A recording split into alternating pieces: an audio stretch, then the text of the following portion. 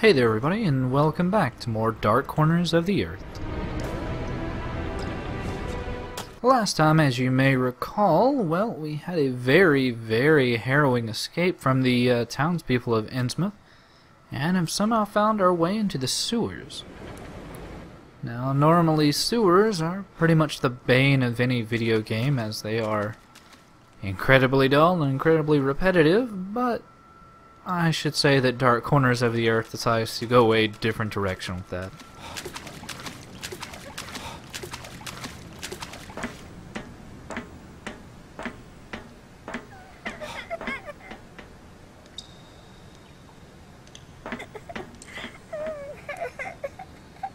What is that?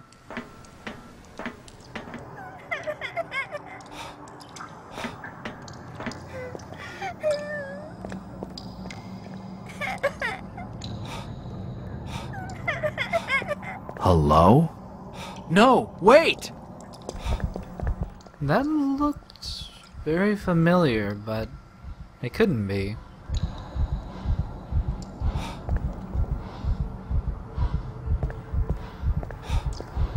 Yeah, the previous chapter got us used to, I guess, stealth and dodging, and this particular chapter, well, decides to give us a full-on lesson about insanity. What the hell is all this stuff? I'm being watched.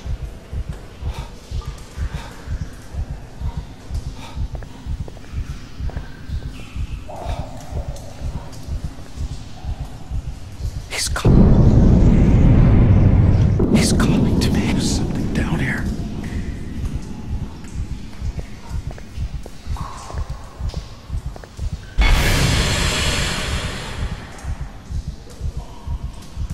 Yeah, we need to divert our vision from all these horrible scenes for just a second because, well, it was getting pretty hard to see with all the insanity distortions and things going on. Yeah, insanity will become very much a hindrance later on due to, well, being unable to aim, getting slowed movement. And it may seem rather odd, but if we do have a gun in our hand and have reached maximum insanity, we will actually kill ourselves. So it can actually be fatal. But you may have been noticing that brown sludge in the previous room, and if we crawl up onto this vat, I suppose, we will see that, well, we have a big tub of it here, and, well, it hurts us. So we definitely need to find some way to get rid of this brown liquid. And that's what these two pipes here are for. The right one will stop the flow of the brown liquid. The left will start the flow of just normal water, which should hopefully dissipate that brown liquid.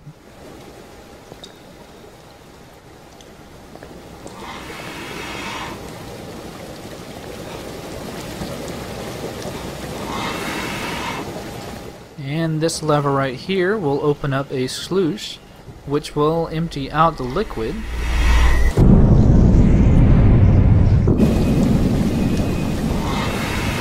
So now all we have left is water, but we still have the water left on, so it'll just immediately fill back up. So there's a rather simple solution to this problem. All we need to do is go back and turn off the water.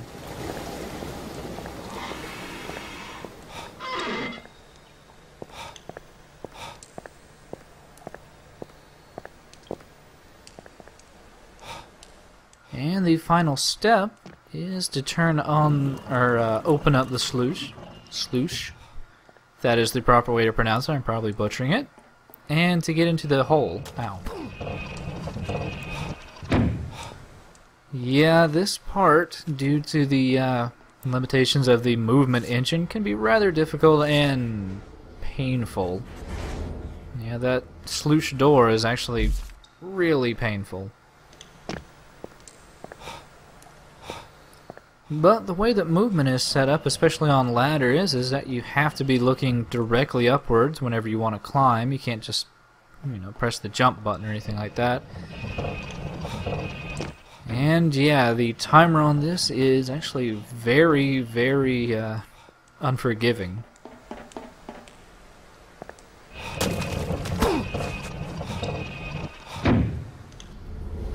But, I mean, that's why we have plenty of healing items. You'll actually see now that, well, our head is so damaged we need sutures, which means that we could actually bleed to death.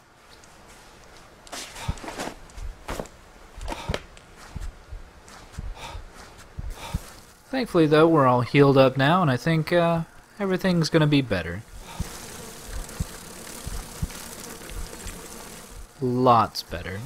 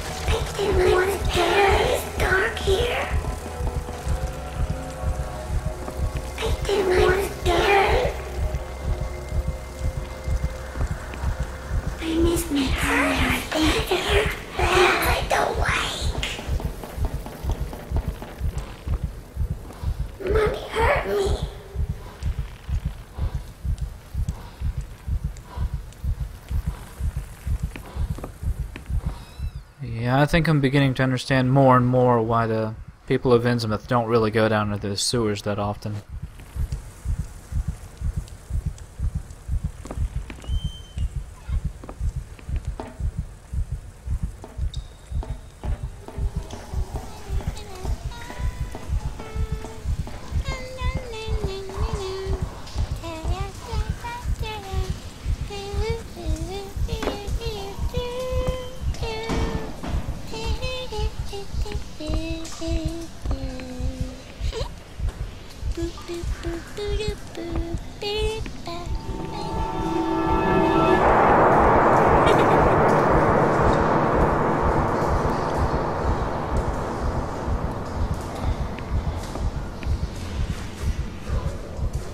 We are reaching closer and closer to the end of the sewers themselves. There is one more obstacle to get through, and, well, it can be kind of cumbersome to say the least, depending on your luck.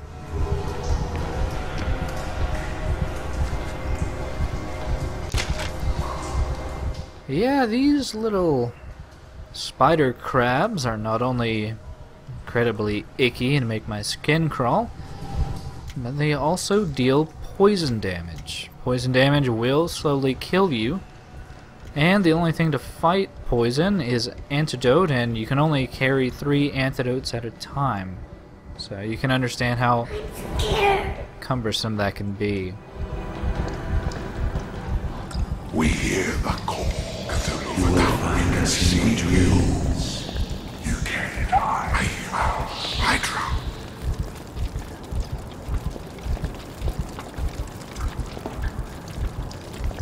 Use your gift.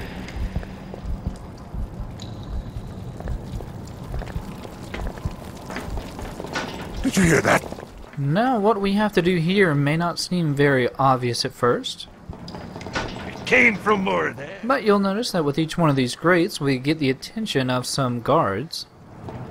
I heard something over there. And what we want to do is drag them all the way down here. I heard something. And once they're thoroughly distracted, Are you down there, outsider? we can head up to this open ladder and grate, and hopefully get by them without getting their attention and getting a face full of buckshot. Can you see anything? You just got to be careful, because when you're going back, the grates will actually re-signal them, Are you down there, outsider? and they'll come running straight to where you are.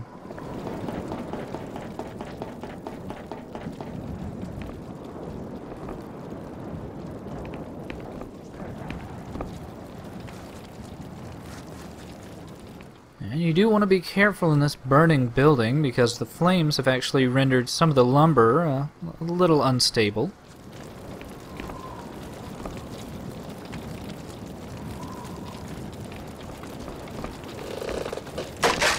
I heard something. Yeah, if we were to walk straight across, we would have fallen and taken a little bit of damage. But we do want to operate this crank, which in turn will move a box on the lower floor that was previously blocking a door.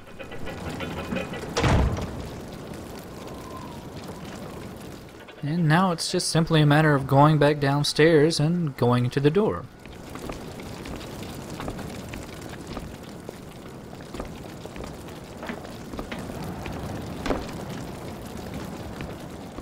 There's also a med kit here, but we are actually full up.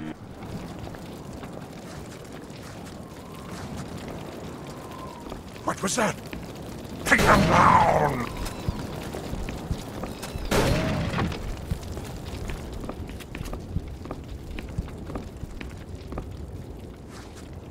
Now you might be questioning where we are heading with all this, because, well, we kind of lost our sense of direction with all these different alleyways and similar looking warehouses, but we're actually almost where we want to be. Search the area!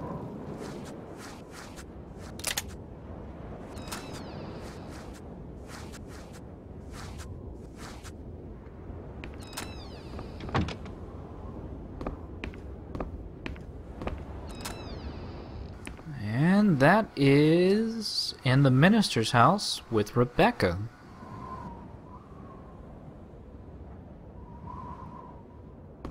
Jack, you're alive. Thank God. Just barely. The Order has got half this blasted town on my heels. I warned you, Jack. I told you the Order wouldn't stand. Save it, sweetheart. You found anything more on Brian? He never made it out of town. The Order has him holed up in the old jailhouse until he's needed. Needed? Needed for what? Sacrifice, Jack. To Dagon. They'll take him out to Devil's Reef, and he'll never be seen again. Dagon? Sacrifice? This is crazy talk. Innsmouth's old fishing tales have muddled your mind. But I don't want another death on my conscience. Where's this jailhouse? It's out the back of the Merchant's Bank, just past the old water tower. We better keep off the streets. The tainted are roaming everywhere. There's a secret crypt under the church that leads out to someplace safe. We can use that. My father built it when he was minister. Okay, get your father and let's go. I can't. I mean, he wouldn't pledge himself to Dagon. He called it blasphemy. The Order found him and... Jeez. I'm sorry, Rebecca. Did your father ever show you how to get into this crypt? No, but he gave me this. I think it'll help.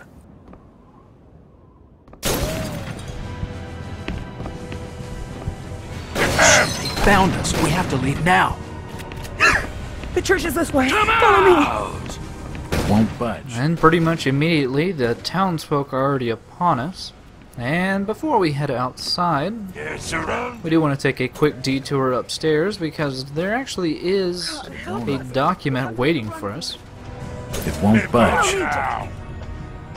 Jack, you're going the wrong way! Thankfully, we're not actually in any immediate danger, so we do have a Minister's little bit of time to grab that. And where we need to go is actually fairly close by. What the hell are we doing here?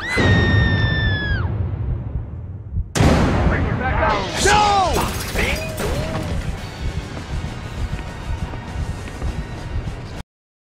But there was no saving Rebecca. Why did I come here? And we've now found ourselves holed up in the church. For For some reason, the townsfolk won't actually come in here, but, well, we might actually just be stuck. Unless, of course, we can find out about this secret compartment or room that the minister was hiding in here. And it's kind of a shame about Rebecca, but apparently, well, anyone we come in contact with seems to end up dead.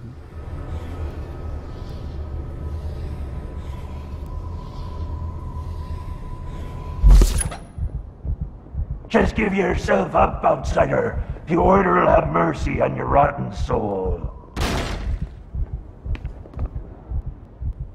You're trapped. There's no place you can run.